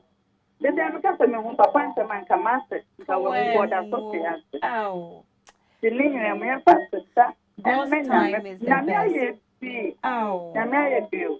Namaya papa. Medofo ma bonto yem nyame mre ne mre The mekan oh eme the mekan say any we yemre nyame ami hu papa no yenso no mu ye yefa ye hu nyina sem ye de papa pa no na ye tia e be boa ye Yehowa ensure mama ye dasi bebre yenko oba pavik or share all the way in Germany, Düsseldorf. Also Ohima, I am short of words. We thank Almighty God for giving us the voice of God. Ghana, we are blessed. Papa, God richly bless you. Oba pavik ena anyway free Germany ebaye oba pa Yehowa ensure pa afe yenhwe ye mama Elizabeth. Yemame Elizabeth say or share ewo Sunyane or say my name is Elizabeth watching you live from Sunyane or say there is power in the blood of Jesus. Indeed, there's power in the blood of Jesus. Yenko odofo fofro hon so obi say okay. Or say, Auntie Esther, our doctor is serious. Oh, I think we should call him brother. He knows the word of God too. God bless you. Nana man from Afienya and anyway ebae. The onyame to me no doctor no oye Philadelphia this year prekope anything no ena wuhune san Yehowa ensure pa yenko Mr. Francis from Elibuho or say this beyond medicine is only found in Philadelphia Royal's home and nowhere else. Kidney killed my best friend because he couldn't get the Adom Kyei-Duah. Teacher Francis from Elibo ena anyway ebaye odofo say Adomo Mama Esther, this testimony dear minti bida Adomo Adom arakwa yenko yemame wode adwoa yeboa anti yeboa Adomo adomarakwa mpa me pacho hefa na wo kase free eba to me ka so sin sa si bonte fu okay ade na wo ma ye na enwumre die nkopon nam papa so a wo ye nwanwa adanse a ye di a me so a me hwi ama me ho adwimi Tuesday no da ye di adanse na me stress a na me nya TV program no me ni be me bi wo ama akwa na 15 years na da ko me wo wa na friend last 2 years me friend say na me so here mo kuma so na me say ada yo say adoma papa say we yale ama wo so for the say me ma bolivia afi de me so me ni be me tina ye no me ni nko me nya ne boni bia ena ma bolivia na bi be ntini ma bolivia afi de mo say ya ko mo sa akwa antoa won so mo say o be bi one na wo ena bolivia ya me mlantoa na me se me de me sumi na me antoa pa de me na me ofa fem o ka se me o tre me a woni mi tene mi sibi tene mi nya sa de be tene be ya se edu kwa ya we bi na ha no na me koka de eyesa me kan e wo manu ma to be cha enra ene no kwani na me anim ne mi su na me ka che mo fa se a ofa enti di se me mesima bodua what you on the one you Bema wone na wo. Mene na wo beti nka matete. Enti ekwa wi ache na ye yare eben ya. Ase de kwa nto no ma papa na wodani dua ne hwe. Okay, quite unfortunately, you losing your mom and a woman so, but ye word of fofo bi a ono so e wo so. Adomo. Adomara Mammy. Mammy, Papa B, what are my friend was saying? Me pacho me demand the auntie because that's Auntie B, yes. And then you bring was so what do you wanna? Oh, on him, you want to me, Papa. Then I do me, oh, Mammy. Yari will be a more fat. Oh, yeah. Oh, him, I can't see it.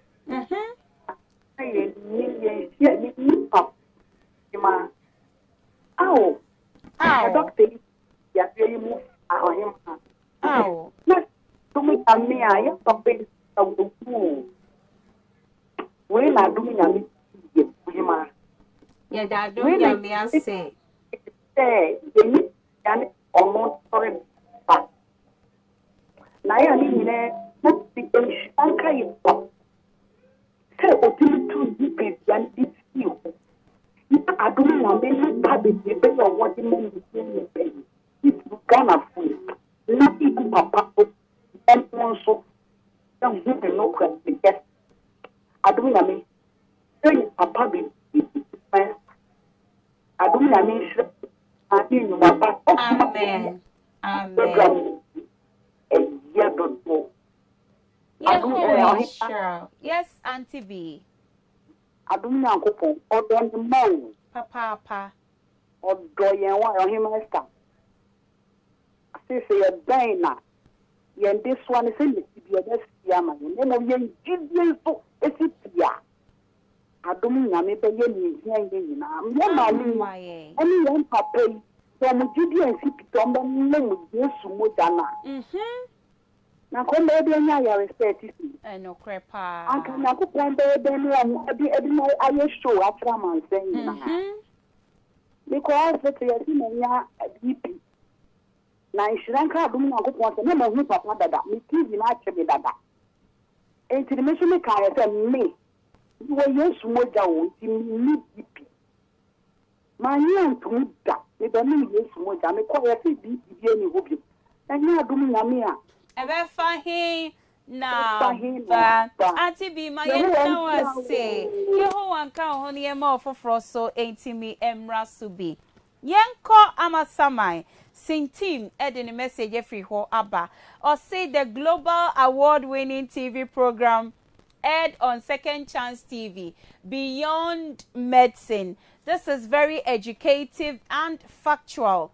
I believe the doubting Thomases would even have no room to argue about some of the testimonies on Second Chance TV.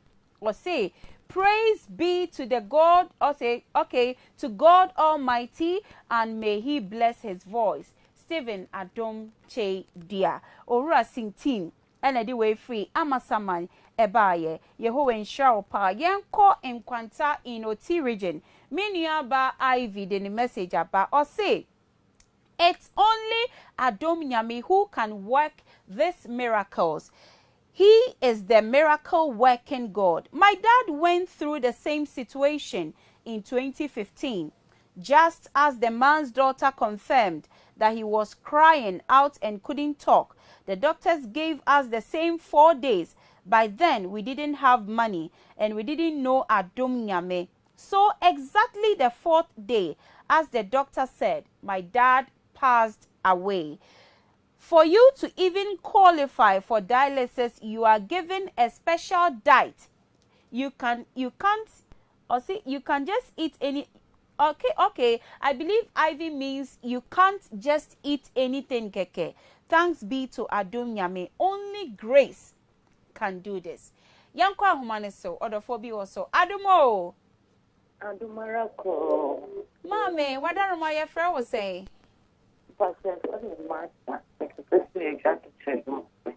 Auntie Martha, one new one from Mother Rock one. Mirror now, who by many not here.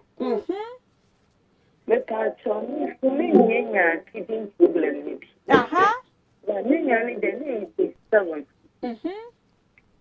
See, a brown quiet upon 10 minutes is 7. And a doctor can't say and can go to dialysis.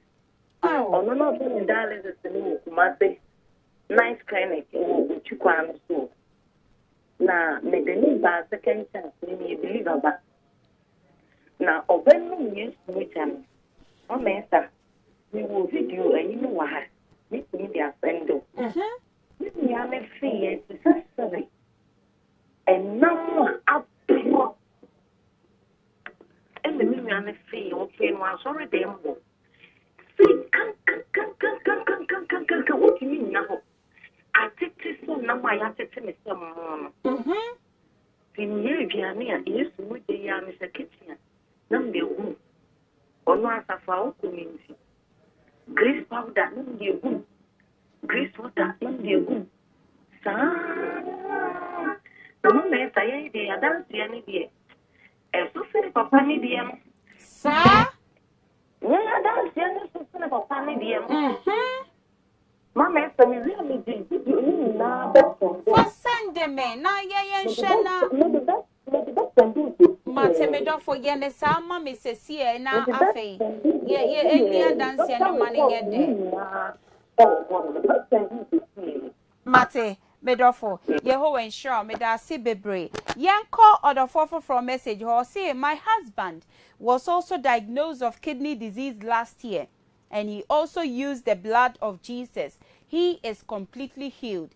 He is very strong and doing his work perfectly. Yanko YouTube so na yenhwe ne yahwefo and then you may one more share online. Catcher ye efa beyond medicine jumedia ye de ebro was second chance TV so ye who send nipa dodo na share ye sabre online.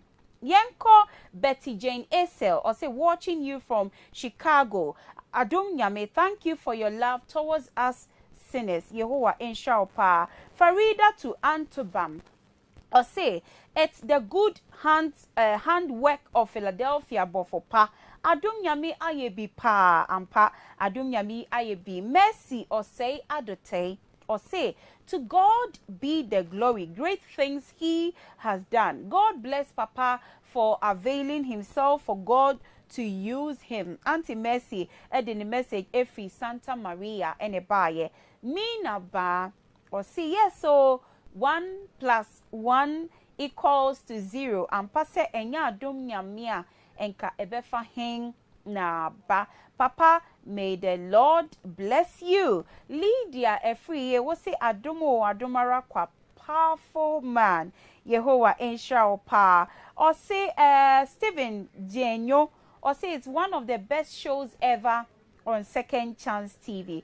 Yehovah Enshao Pa. Afe Yodofo bin so say.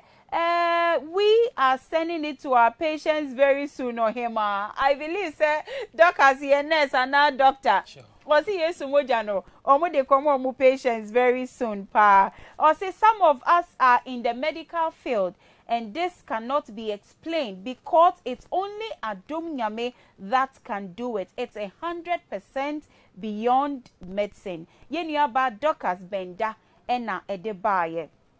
Alexander Abrefa, or say, may the power of the Holy Spirit endow our Father, Stephen Adom Kyei-Duah, with good health and long life to win more souls for Christ. Okay, Adolfo shall say, Fred, doctor, I think say at this point, now maybe some yoma 1 or 2 now for young call health tidbits in him. Adolfo be the question be by Nanka Meshe and a year make a cry. Or say sometimes say, or tinakamu. Na oko long distance ne nasi timi tai is that also a sign of kidney disease or say osheni anasa no so wansem to say basically edematous feet enye no kwa enye kidney disease kwa na ye ne sign obi owo high blood pressure hypertension ono so timi exhibit similar sign. Okay. Obi owo heart problem, heart problems na doson. Okay. And obi a otadi inchini bebre too much salt ono so etiminya edematous into the best thing is say ono de onkoye test ni nyina na ebechere na chese enye kidney nkwa yare na ma ye na se tatai obi owo akoma yare onase timi tatai udi nchini bebre onase so timi liver problem onase timi obrebo so ho ka yes woso so betimi amanya onase atai eni empacho question no na mebisa no we'll share Beyond Medicine, and then your Ray was Second Chance TV. So, offer ye drew sono a health tidbit. Ye try ye husima ye bape ye the health tidbit ebro.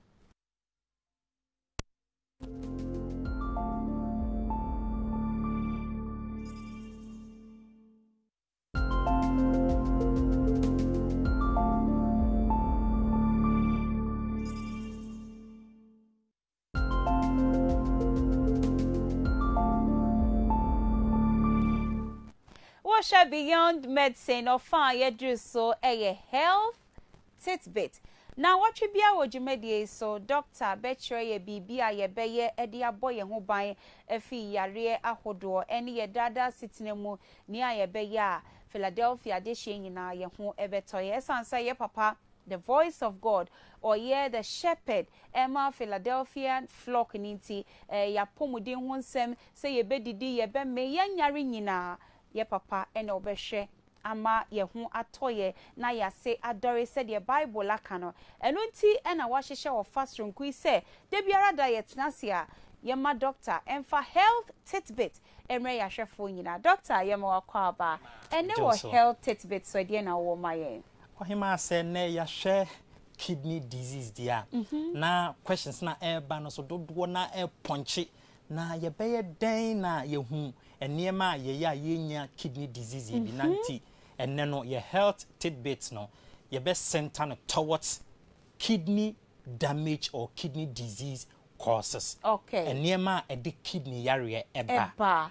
Inti enne eno na ye be hwe. Ene ye ntinsimwe. Okay. Ede enuoma pa ena e de kidney yare eba. Ohema ansa na mekọ no. We die ma me hwe you tank to e bi. Okay. Course ni messages are already ye nyina obi ani ho ka say me papa me nua me bra obi anya kidney yare ni bia ye ka so nko dialysis and transplant one kwa otena ase wo hwe sa de yes all of them died with the exception of those who used the blood of Jesus. Yes, and when am person me twen wa adwensi so papa yin so ye sofo yare say ya chena na fu adoa yes ho na nka headquarters beba diabo wom ye nchechire ye nsane na doctor wa she bibi so say sa kidney symptoms no enye ye papa na aba me ye hu a obi ye sa pe ye say diabo ni dua krom ha wona se tatai diabo wafudua wanimu honhono diabo se na ye kidney yare ye papa ka se hwi ni ho a absolutely. En kanena na ye papa no ye counselor oba nanim a otimi hwe won nsam sei na wa scan you through your palms we na say and no see Jesus Christ no tie mu enkata so no kwa ompeda bi die wo bi a fa wadanse ye oyema so let's go to the health tidbits into na say ye hwe causes of kidney disease first and foremost too much intake of sugar. Asichire. Hey. Obi odi asichire bebre no. Menka say asichire enye. Udi asichire bebra. O say o kidneys. E kwan ben ne fa so say. Nipadua ni here asichire because the energy ye glucose no ye nya free asichire ho. Udi asichire bebra. Entinin ketenkete na ewo kidneys ni mo no. Asichire no kotata entinin ketenkete ni mo. Na block na aclog no.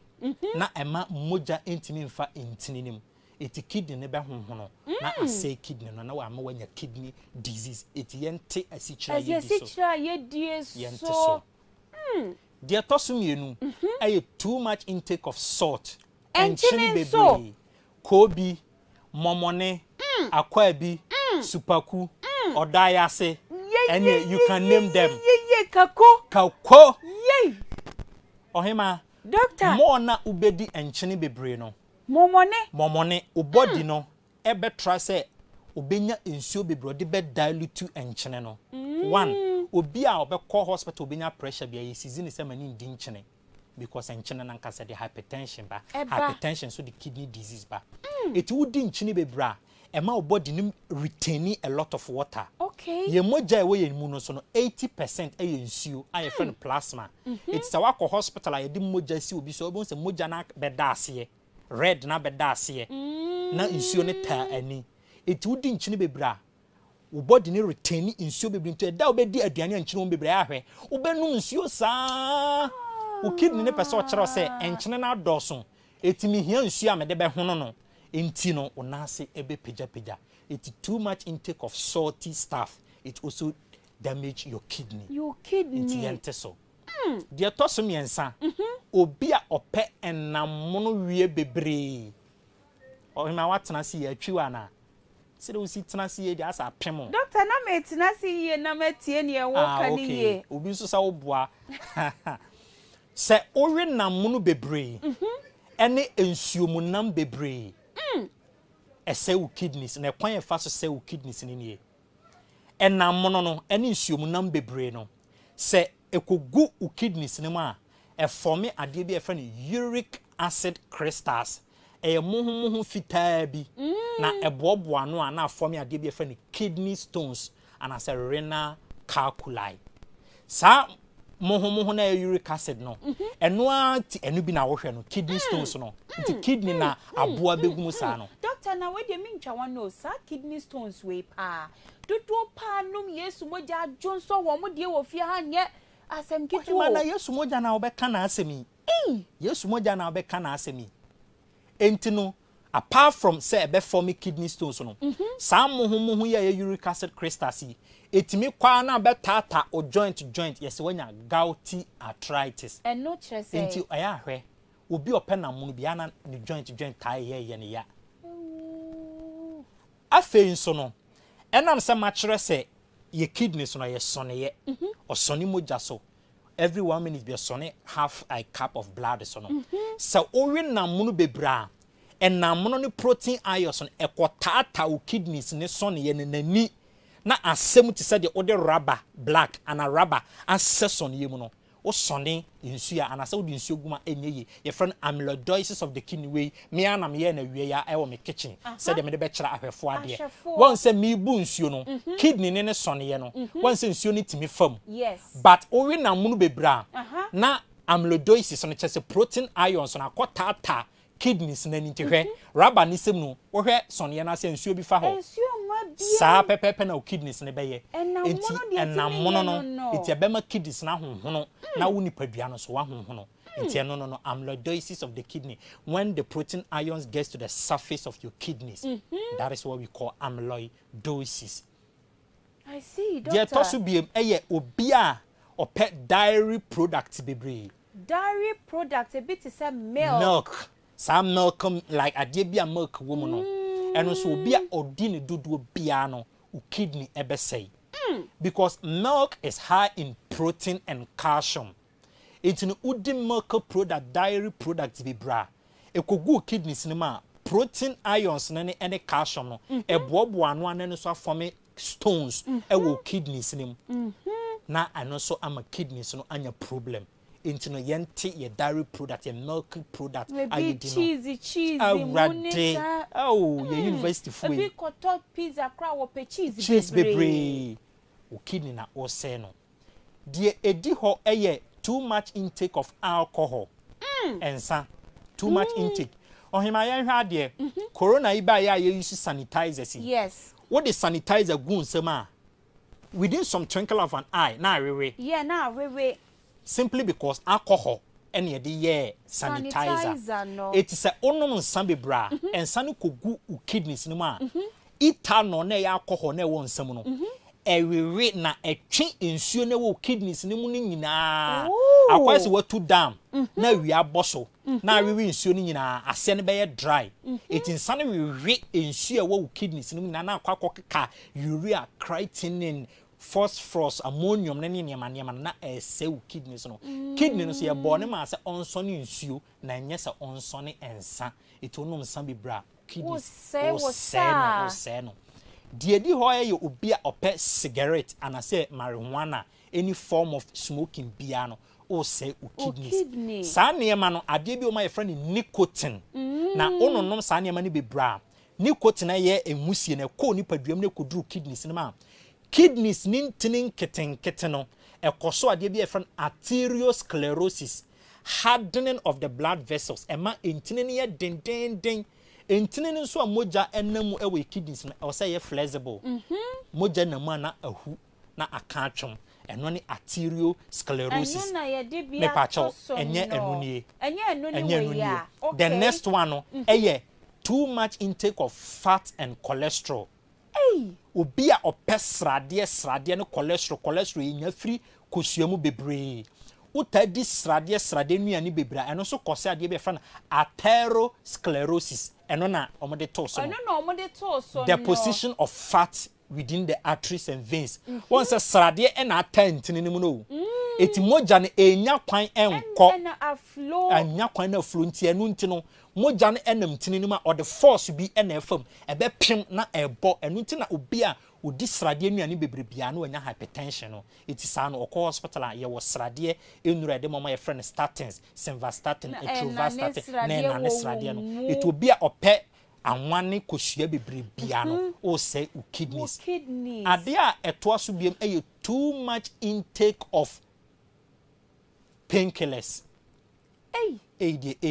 obi o ha ni tie ne yakakra painkiller bibi kakra bia painkiller o say u kidneys wonom aduro bia to ni paduama ye fa bibi first pass effect o liver na ye machine obe metabolize obe yam aduro ni na pia ni na kogu kidneys nim na kidney no wasone aduro ni so no atwen de abeboa no no pia kwama ba bia yare ne wo no etimo na wonom painkillers ni ndro bebre no ekogu kidneys no ekosa de bia frɛ no nephrotic analgesic and I say analgesic nephritis u kidneys no sonye na ye glomerulus and nephrons no emane honhono na entimi nsone nsuo so biem eti painkillers aphrodisia bebre painkillers paracetamol codeine morphine tramadol ohima obi a wononom sanema ni bebre bia no wo say wo sa no enu bi ne ade enu bi na yes ena ade a edi ho biem obi a ope coffee bebre too much intake of coffee you call school kakra no wo besua ade a wo mpesa wo bedanti na wanom coffee obi dia ne habit ama ena wa wie school ye adwuma nyina oda so nom coffee because e wa addictive nature why addicted more na wonom coffee no so no ewewe nsuo eti hwe eda obenom coffee bia no wonum aye dry na se amoy dehydrated no so ewewe nsuo na ma kidney no or bread because I also sonny moja ni nsuo no omni plasma na doso eti coffee no yente so na fe the finally untreated sexually transmitted infection me ma brofo na ba form brofo no ma na brofo doctor obi be se ajobreo ye ka se untreated STI a eye enamu yare a obi benya na wan treat ni ye ye ka se enamu yare a eye ahodo miensa ye wo de bacterias ene de ba de bacterias de ban ebi ni gonorrhea aboa na odi gonorrhea ban ye friend ne Sarah gonorrhea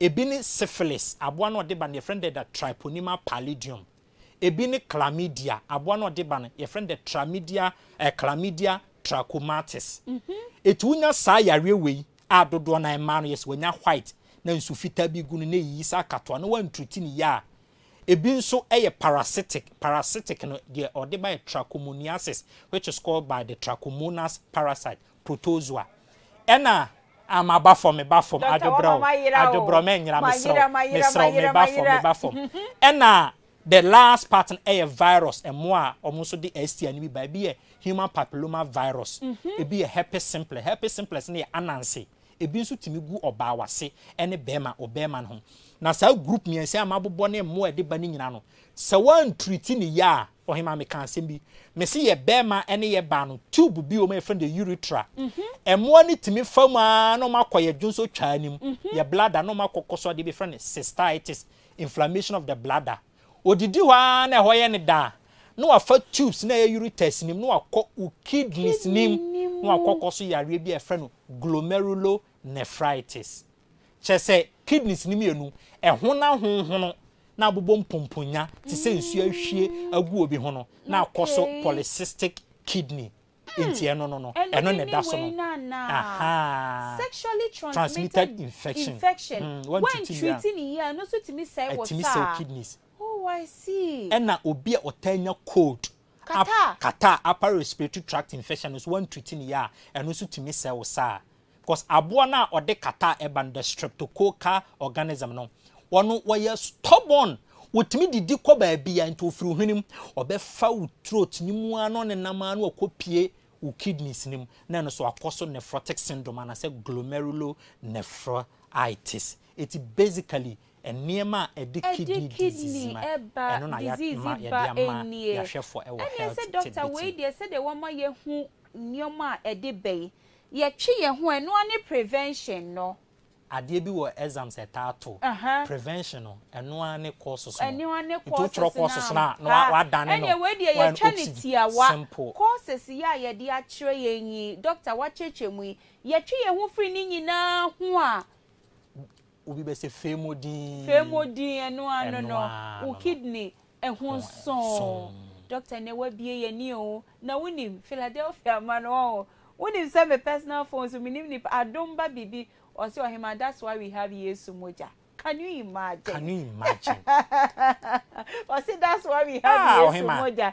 Not just say eno na supreme over supreme odini sugar odini bibia that's why we have Yesu moja. Na adom nyame bama hwan na betimi na apre bofu pana bam waba ne diem wanum Yesu moja wanum sobolo one meal grace water would grace oil asra would grace cream asra ohima.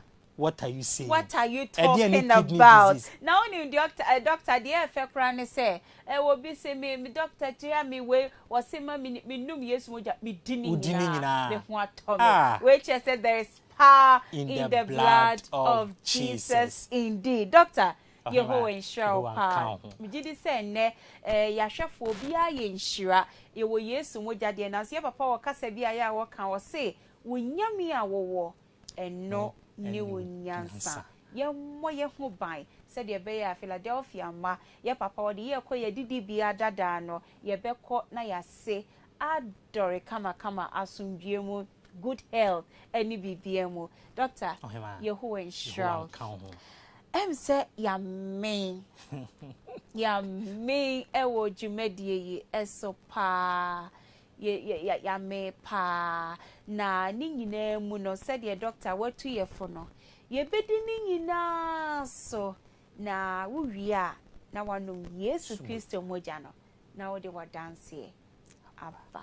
Doctor Yehovah ensure ye beda wa seminim so or final words bia wo de be ma ya hwefo na ye fa ye dwumedie mbra na wi ma we de kakra bi na meka adum nyame ya adoma echena ye papa ya sorry or say distance is not the barrier and kase gise me ba fidua krona ye papa ewo ho a o ye asore no nko da bi or say nanum kasa onu na kasa no ye the voice of God entino ba bia wo bia just tap your blessing what's now TV who any close Philadelphia movement you are just go there. If you are not close to any of them now TV who na tap ye papa because or ye the voice of God na or ye nyamenum kasa dia na ne me show say ko na kofa dance here bra.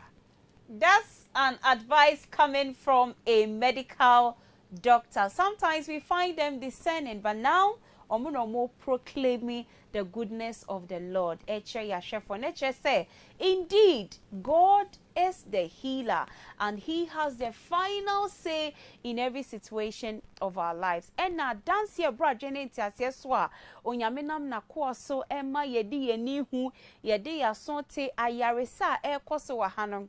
We say, they are purely beyond medicine. Yet obi biara se woje breshe ene beyond medicine jumedie na nia yaka nyina no eboa se ye behwe ye ho so ye na ye boye ho ban. Na so ni nyina mu kai said there is power in the blood of Jesus. No never wa dance here, bra. Ye better ye papa Adom Kyei-Duah, the voice of God. Ye executive producer for Beyond Medicine. Any a director. Ye better na say ene enyumre na ye chia or wabrim na hima Adom Kyei-Duah the first. The entire production crew, TV ejumaya for ye IT department. Ye ho ensure bibia ya hwefo ye ne kumo ho. Ye da mo se woni atene free nonso. Besi Sabre, within the Esther obeying Dako. Now, what you saying there, another episode of Beyond Medicine. Ebeba Besomo Yakramo, Yehovah Shamo. Bye bye.